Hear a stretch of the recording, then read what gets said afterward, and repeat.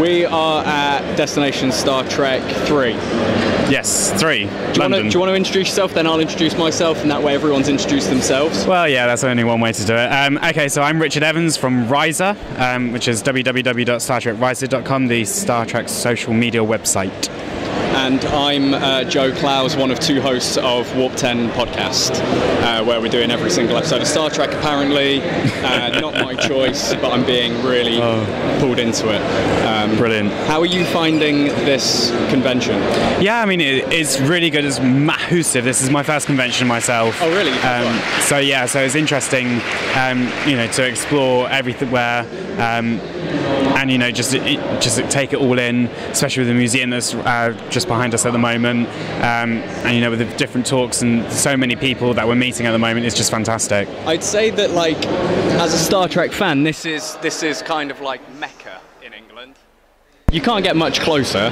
No, I think, for us, as Star Trek fans, I think kind of one of the things that makes it so easy about London is that because it's such an international hub already, it just makes sense to have something here for the fans. I mean, I was speaking with one of the guys from Star Trek Email, where they do like the Starfleet.com email addresses, and they were saying how they ran into someone who didn't even speak English and just came here purely because it's Star Trek. And you meet Americans that have come over on holiday specifically for this weekend, and you just meet so many people from like Germany, from Europe itself, and all across the world just to come here to experience Trek.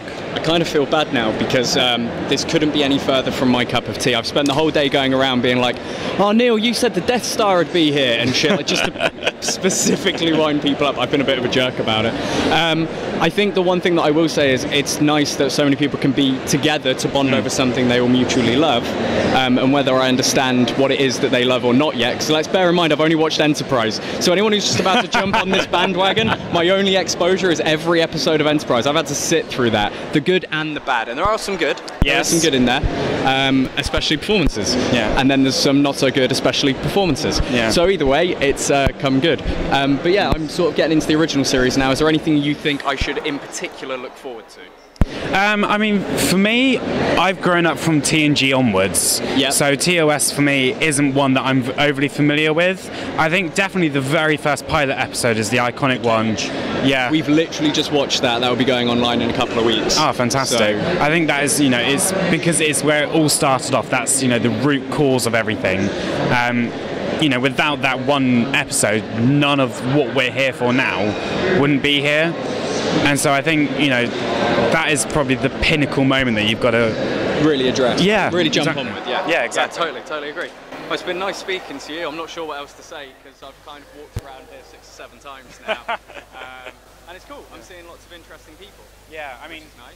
There's loads of people dressed up in costumes. I mean, just outside the museum, there's a guy dressed up as Spock. Yeah, I've seen him. He's tall. He's tall. He's tall. Yeah, he's. I'm not a big guy. I get a little bit on edge with tall people. Yes, I feel like a borrower. I can understand that. But the thing is, he looks so uncanny to Spock. It's unreal. He's close. He is. It's so close. And I mean, I think the thing is that he started off, just as a fan trying to walk through. He just got stopped so many times, and now he's been here for like 4 hours standing there taking photos. Yeah, yeah. And at one point he has security there, and then apparently he started charging as well. So I don't know how I feel about that. Charging as a fan. Well, let's keep the ball rolling. I don't charge for the podcast, and I should. I don't think you should. I'm never getting those hours back, man. You've got no idea. It's so depressing. If you think how many sleepless nights I've had working on the site. I can imagine. Although, have you sat through the travesty that is Vox Solar from Enterprise? It's a giant cummy spider web. That's literally my well, it's been a pleasure speaking. Yes. A formal handshake. Absolutely. And I'll pass on my regards from Neil, who is currently being a Star Trek fan. Yeah. I guess there's no knocking it. Yeah, that's what you can call it. Sounds like a pleasure. Okay, cool. Thank you.